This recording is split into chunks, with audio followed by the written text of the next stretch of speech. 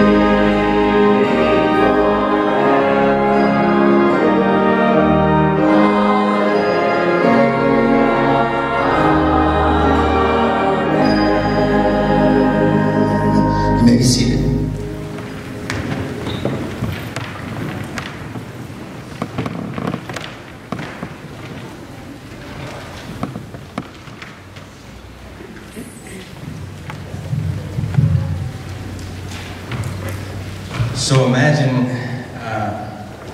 all the time of your passing, you're going up to the gates of glory, getting ready to walk up into heaven. What do you see? What do you look forward to when you get there? A great big gate made of one single pearl, streets of gold, angels, friends and family being there. I want to look for Jesus.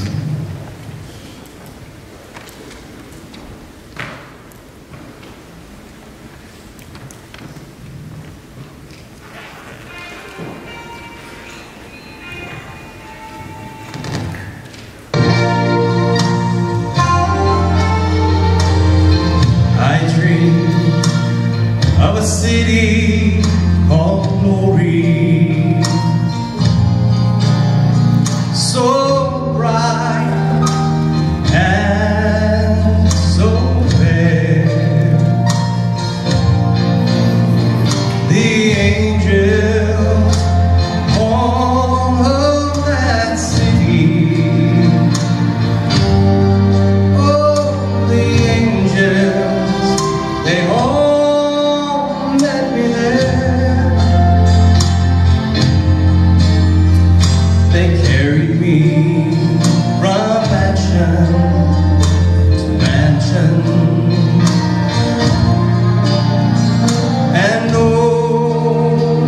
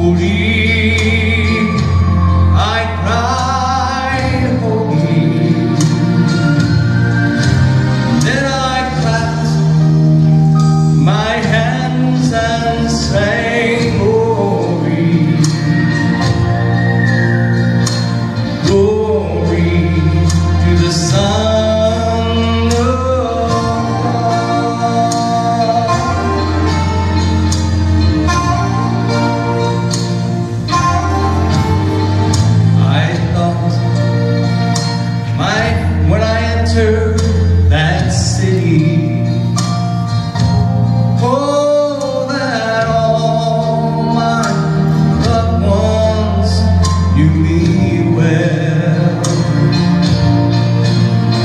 They showed me the streets of heaven, such scenes too marvelous to tell.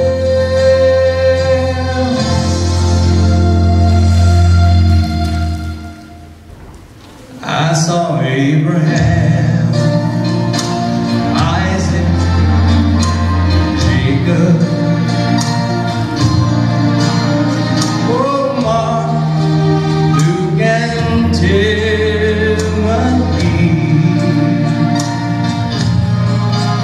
But I said, I want to see Jesus. He's the one who died for me. Oh, then I bow on my knees and cry, holy, holy. I cry, holy.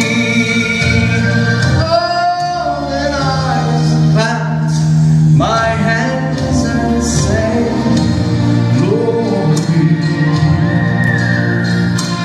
glory to the Son of God. Glory to the Son of God.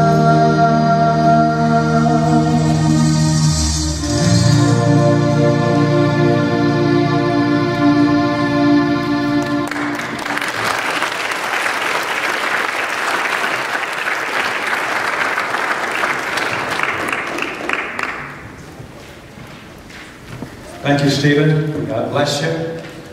Beautiful song. Grant, I saw your picture up there. I'm so glad that you went to Mexico. I'm even more happy that your dad was able to go with you and that you both got back. Okay? Good to see you all. God bless you. And John and Mary, it's great to see you over here. I love you guys, and God bless you.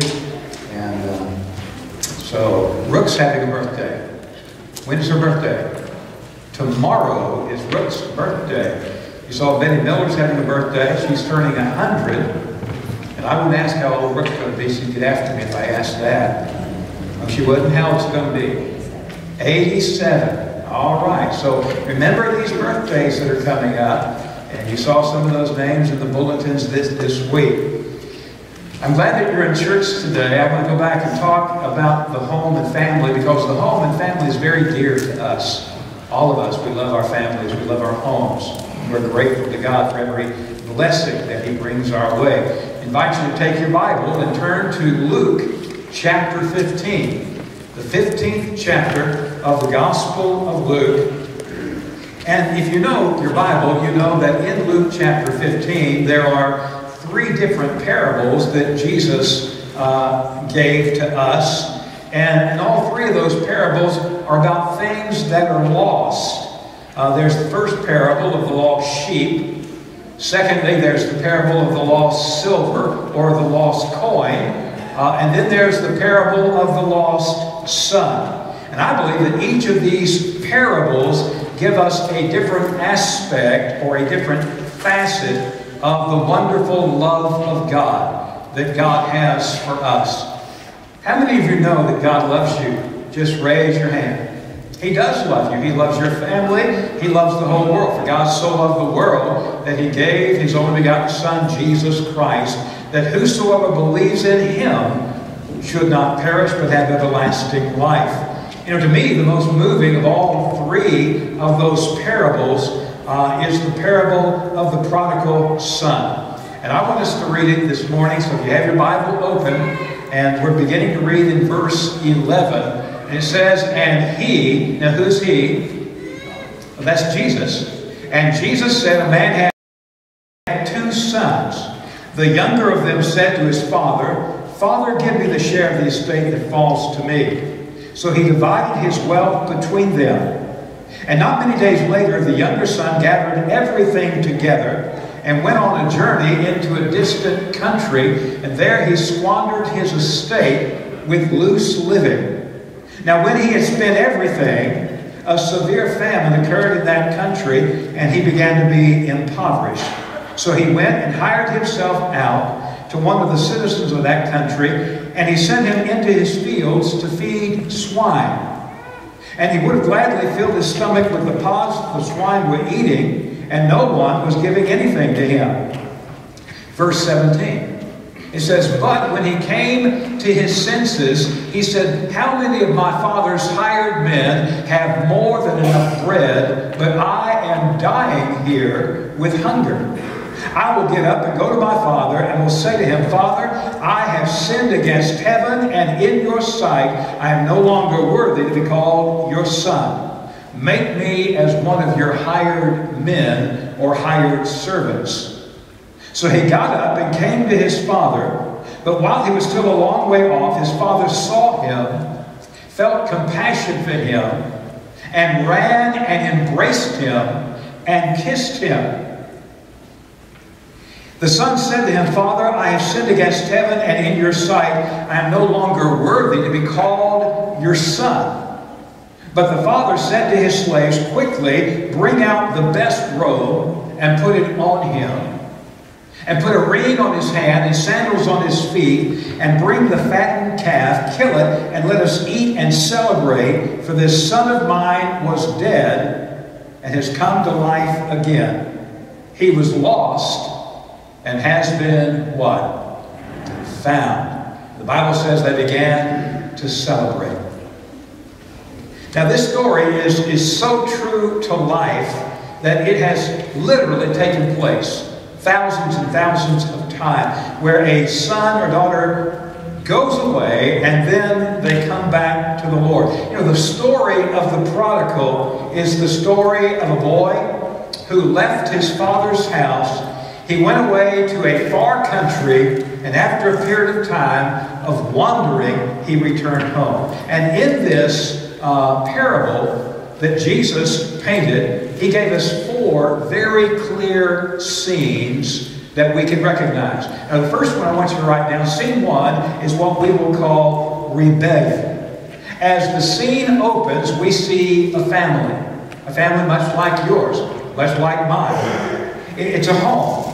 And in that home, there are 2 boys, and that place is such that everybody can have their heart's desire fulfilled right there at home. The older son was very faithful to his father.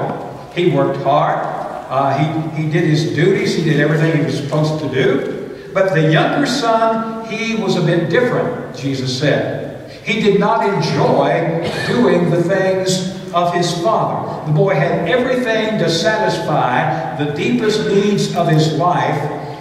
No doubt it was a beautiful home. He had a loving and kind father who loved him with all of his heart. But the attitude of the boy is expressed in the words when he comes to the father. And look at verse 12 in your Bible. And this is what he says.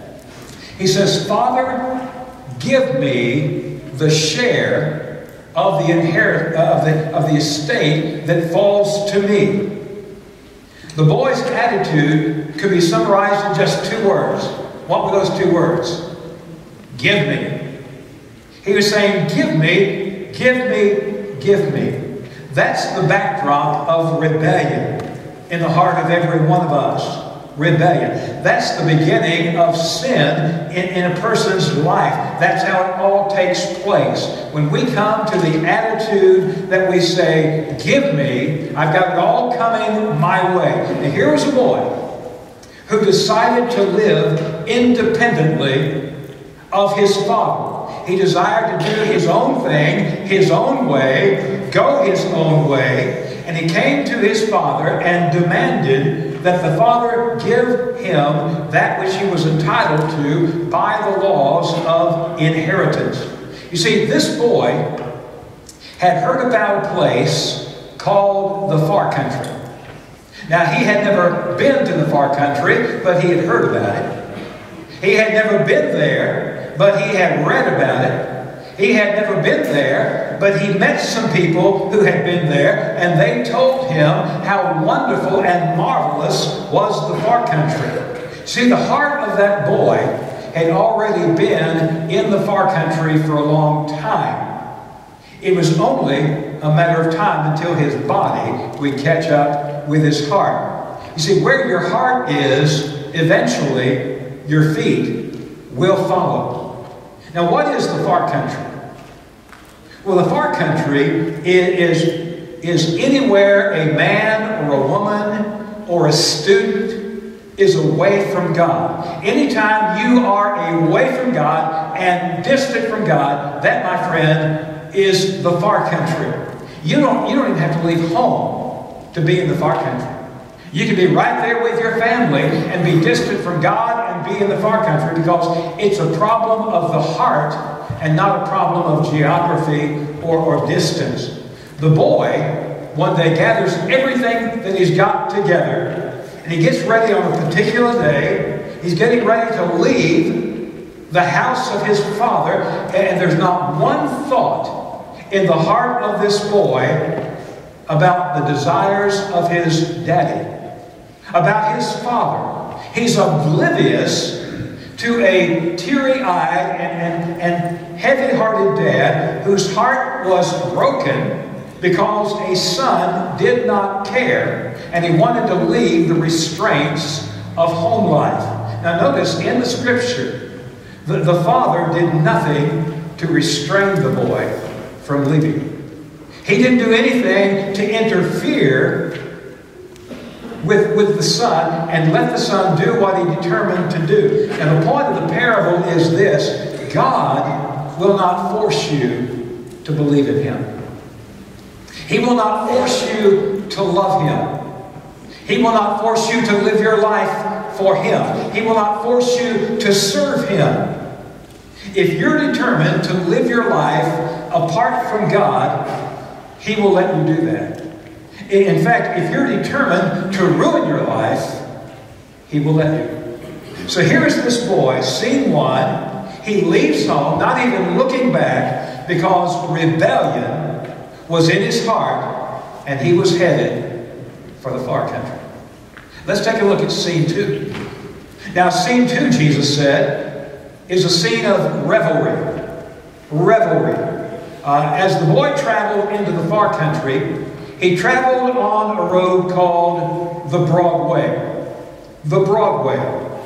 He began to notice that quite a few other people were also traveling on the same road that he was on. In fact, it was a heavily populated highway, and they were all going the same direction. No doubt he saw the neon lights, he saw the glitter and the glamour and the billboards promising a wonderful time in the far country.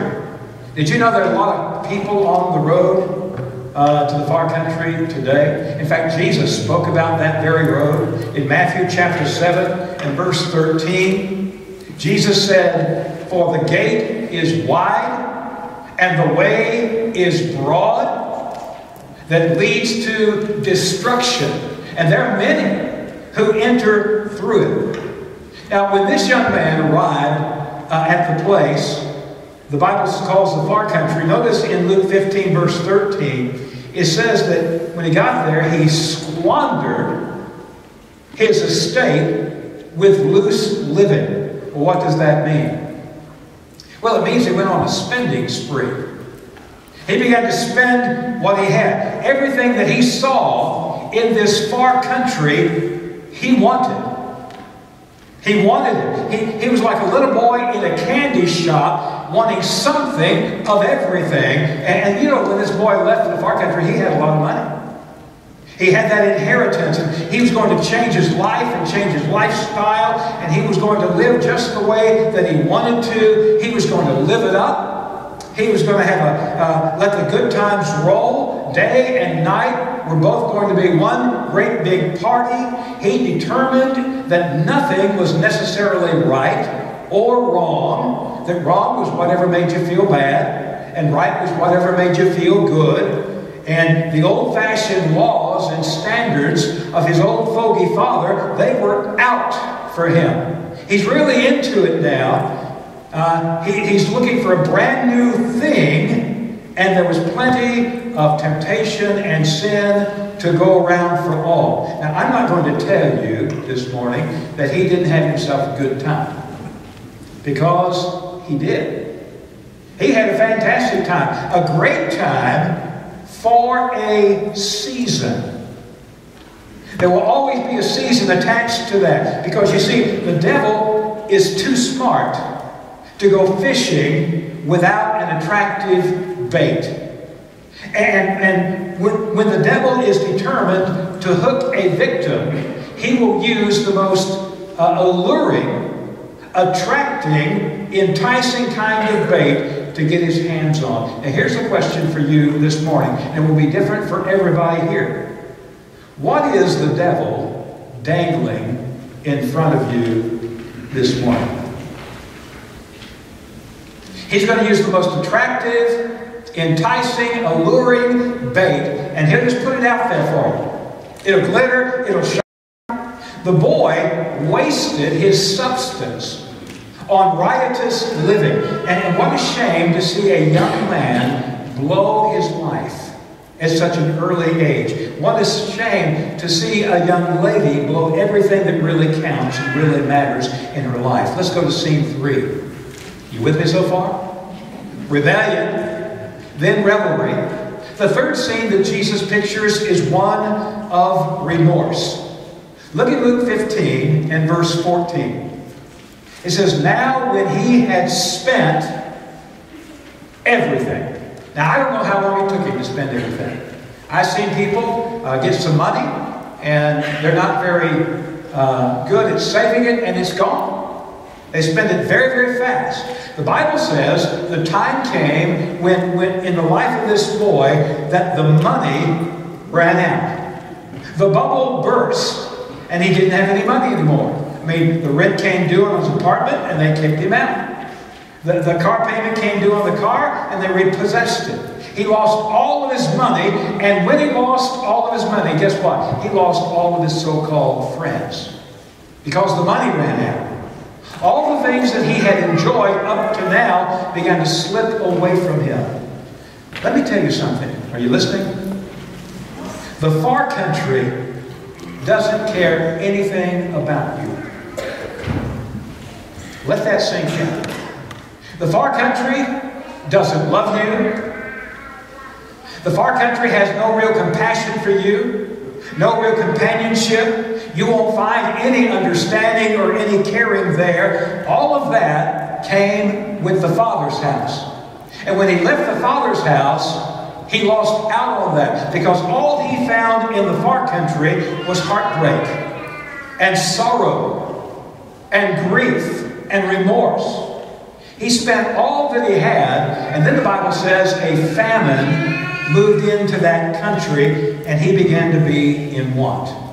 My dear friend, if you choose the road of sin, you will eventually end up in a place of desperate want. Now, it may not be physical want, but it most certainly will be spiritual want and soul want. Listen to me. You are more than just a stomach this morning, and you put food in your stomach. You're more than just a body, and you put clothes on your body. The Bible says you are an eternal soul, that you have an eternal spirit.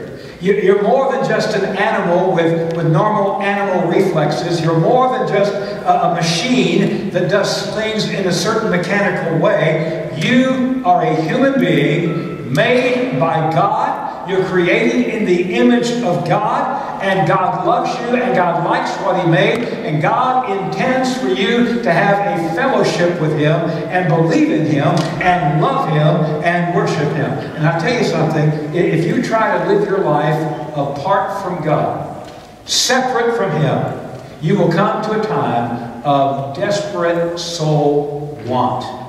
There will be loneliness and emptiness and utter desperation. You know, when the devil wants to get hold of a person, he will not be content until he takes that soul down to the very depths of despair and degradation. Verse 15 of our text says, "So he went out and hired himself to one of the citizens of that country, and he sent him into his fields to feed swine." Now here is this boy who has been relegated to down to the ranks of hogs, and he's down there feeding the hogs. And the Bible says in verse 16, "And he would gladly fill his stomach with the pods that the swine were eating, and no one was giving anything to him." I mean, he is desperate at this point. The boy was so hungry, he didn't care who ate the pods from the carrot tree, whether it was hogs or man. And that's what sin will do for you. Every one of us this morning, we have a choice. You came to church today because you had a choice to come, and you made the right choice. We all have choices, and you can choose to either be God's son or God's daughter, or you can choose to be the devil's hog tender. You can make up your mind to live in the Father's house where there is love and forgiveness and abundance and plenty, or you can determine in your own life, in your own heart, to let the devil rule your life and make an absolute slave out of you. Because sin, my friend, is addictive, and sin will enslave you. Here's a boy who was intended for the Father's house, to grow up and be just like his father, loving and kind and good, and there he is in the hog pen with all the slop and all the sin and all the slavery. Scene number 4. I love this part of the message. Scene 4 is the best part. If we didn't have this scene, I wouldn't like this parable very much. But listen to this. The 4th picture is one of return. Look at verse 17 in your Bible. He says, "But when he came to his senses," he said, "How many of my father's hired men have more than enough bread, but I am dying here with hunger?" The Bible says the day came that he came to himself. Do you see the boy? I mean, can you see this boy? He thought that he had everything, but now he discovers that he has nothing, and there he sits in the hog pen with his head in his hands and a vision of his Father's house with abundance and plenty. And the young man came to himself and begins to think, I don't belong here. Why am I in this place?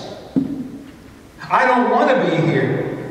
I was made for something better than this. I don't have to be this way. I don't have to live like this. And so the boy, I think, begins to make up a speech. He says, I'm tired of this place. I'm tired of this sin. I'm tired of this slop. I want to go home. I miss my friends back home. I miss my mama's cooking back home. I miss my dad. I miss my bed. I want to go home. And verses 18 and 19 records this. He said, I will get up and go to my father and will say to him, Father, I have sinned against heaven and in your sight. I am no longer worthy to be called your son. Make me as one of your hired servants. Now get this. What a change. He left the father, journeyed to the far country, and he left saying, give me, give me, give me. He came to himself. His life has changed. He's getting ready to go back home, and now he's saying, make me, make me, make me. What a difference. I mean, let me tell you something. You may have taken your life into your own hands and you said, give me. Give it to me. And you have wanted it all your way and you've taken your life and perhaps you've made a mess out of it. But if you will come to the point in your life where you're sick and tired of running your own life, and you're willing to make your way back to the Father's house and can truthfully say from your heart, Father, make something out of me, it's glorious what God can make out of a person. Amen? I mean, think about this. It's glorious how God can reach down into the hog pen of sin and take some of the mud and muck and mire and shape it and mold it and remake it and breathe into it the Holy Spirit and make something beautiful out of your life. So the Bible says he turned. He turned away from the husks and the hogs and the hunger, and he said, I'm going home. I'm getting out of this. I'm going home where my dad is. And I think had it been written in our day, he would have said something like this: I've wandered far away from God, but now I'm coming home. The paths of sin too long I've trod. Lord, I'm coming home. Now he just wondered if his daddy would let him come back home. Not every daddy would. Look at verse 20. In verse 20, the first part, it says, so he got up and came to his father.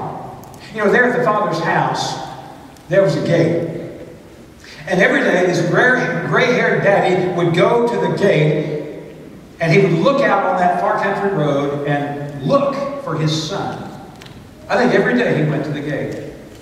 And his eyes were beginning to dim, and his eyes would play tricks on him, and his eyes would fool him again. He would think he would see his son, but it's not his son, and now he's disheartened and disappointed. But there had never been a day that that father didn't go to the gate and look hopefully and expectantly to see his wayward son coming back home.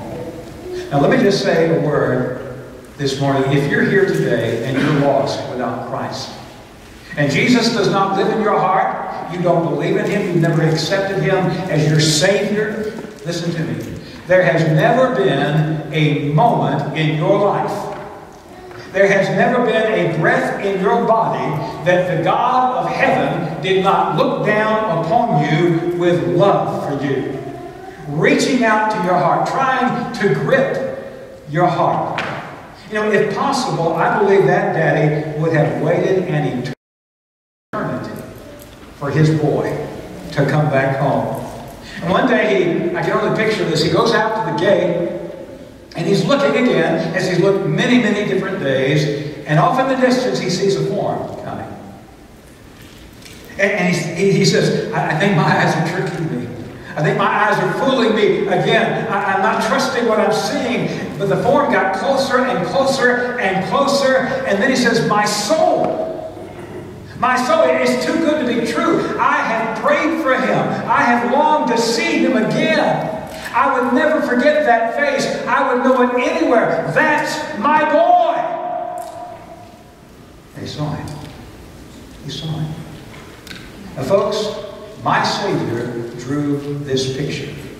I wouldn't dare attempt to draw this picture. But Jesus Christ, only Jesus could draw such a bold picture of Jehovah God. For the Bible says in verse 20, if you'll look at it, he says, he got up and ran to his father, came to his father, and while he was still a long way off, his father saw him, felt compassion for him, and ran. You see that? And ran and embraced him and kissed him. The Bible says he ran. I mean, what a picture of God running. Did you know there are times where God runs? And he's running right here because Jesus drew the picture. Here is the God of the universe running to greet this boy coming back home. And the boy had this speech, I'm sure, all planned out in his mind, but he never even gets to finish it because the father smothers his boy with kisses. The prodigal has come home. You know, there was a girl who decided to play the prodigal. I'm close with this story. She decided to play the prodigal, and she left her mother and her home. And she went away into the big city. And for a while she wrote and sent postcards, but then it wasn't long until all the letters stopped. And this mother, she feared greatly for her daughter. The mother, not being able to stand it any longer, made her way to the city. And she looked and looked and looked for her daughter. In desperation, one day she went to a social worker in the city and explained and asked for help for her prodigal daughter. And this is what the social worker told her to do. She said, go to a photographer and make 500 copies of yourself. And when you get them, bring them to me. And at the bottom of each one, I will write, darling, come home. Well, the social worker, she took them to every bar, every nightclub, every hot spot, every house of ill repute in the city. And the mother, she went home to pray and to wait. Several nights later, a wayward, broken, shameful girl walked arm in arm with her lovers and companions and made her way into a bar. She sat down and they were all talking and laughing, and she looked over, and on the wall there was a picture of her mother. And at the bottom of that picture it said, darling, come home. By the next morning, this girl was home in the arms of her mother, who had never, ever given up on her daughter. Now, Jesus Christ, let me tell you what He's done. Jesus has drawn an amazing picture of Jehovah God. And at the bottom of that picture, here's the caption. Prodigal, come home. Come home. Come home. If you've never come to Christ, your decision today is to accept Jesus as your personal Savior. If you've accepted Christ but you're away from God, then my friend, you're in the far country.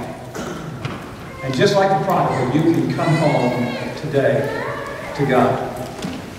Would you stand with me as we pray, bow our heads, close our eyes? Father, we pray over this invitation today, praying that your Holy Spirit will quicken and empower and give courage to those who need to decide for Christ, accepting Him as their Savior and Lord. Perhaps they're already a Christian, but they've been out in the far country, and they need to come home today. The Father's there waiting, running to them to come home. God, help us to turn, to come back to you today. In Jesus' name we pray. Amen. And amen. As we begin to sing, I'll be here at the front. If you have a decision to make for Christ, don't worry about what people think. You just come to me and make your decision for Christ. Let's sing together. Coming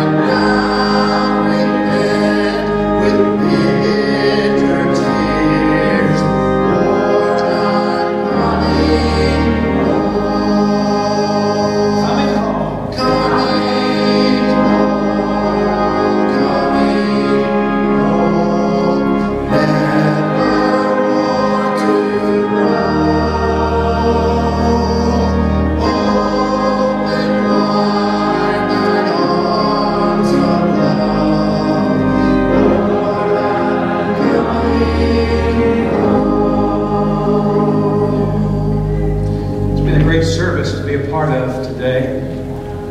And Missy, it's good to have you in church.